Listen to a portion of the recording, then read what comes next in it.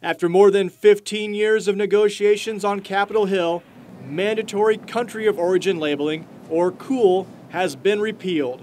Congress passed the omnibus-appropriations bill, which included a provision to drop mandatory origin labeling.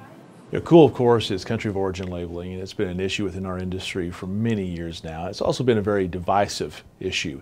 It had very noble beginnings. We thought that by labeling product as product of the United States, that the consumer would pay more money for it, and we would see increases as producers in our bottom line. Unfortunately, that has not been the case. And so it's been a plague on our industry that has cost us a lot of money. It has caused a lot of problems up on Capitol Hill, and it's caused a lot of problems with our trading partners. So we're very pleased that finally, after all of these years, we can put this behind us. We can focus on voluntary solutions that actually work for the consumer and the producer. A full repeal of COOL was critical to avoid retaliation from two of our country's most important export markets.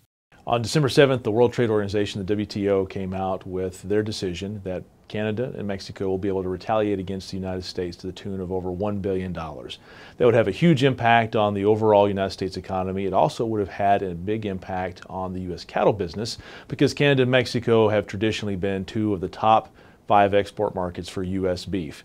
And had they put a 100% tariff on our product, it would have destroyed our trading relationship, and we would have been trying to figure out what to do with all that extra beef, which would have put additional downward pressure on the marketplace. Woodall says voluntary programs already in place provide a better solution to answer consumer questions about where their food comes from. We've always felt that voluntary industry-led programs have been the way to go, and we have programs in place right now that have been very successful, and that's where we want to spend our time, is focusing on programs that actually do give good information to the consumer that help them make a wise choice and helps us as producers be successful. That can be done voluntarily, and it's definitely better when it's done by the industry. I'm Brad Buller reporting.